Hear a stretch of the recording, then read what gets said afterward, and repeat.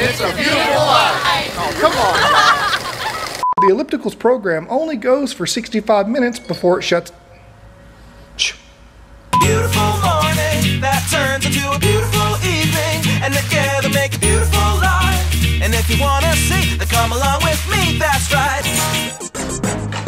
Hey, what's happening? I'm filmmaker and photographer R.L. Ingalls, and it's a beautiful life. Today is November 9th, 2016, day 9 of the 60-day weight loss challenge. I did a 1 hour and 2 minute 10-mile run this evening, burning 882 calories for a total of 1,075 calories burned the entire day.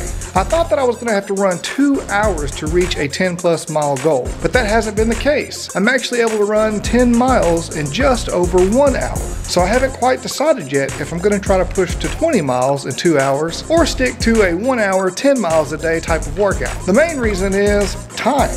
I work out in the evenings. It takes time away from my projects, my family, and my sleep. So the later my workout gets pushed off, the later I get home, the later I edit these vlogs, the later I go to bed, and the groggier I am the next day to do the whole process over again. Also, the ellipticals program shuts down after 65 minutes, so I have to stop, take a break, kick it back up again to get 2 hours in, and then I have to add those two distances together at the end. And typically after an hour long of running, I forget to write down or type in or text myself the number or take a photo of it or something, and I forget what mile I ran the first time and lose track of how many miles I ran that night.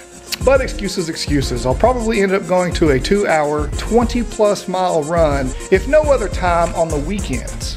Maybe even every day. We'll just have to wait and see. And it's a beautiful life. And it's a beautiful life. And it's a beautiful life. And it's a beautiful life. Oh, come on.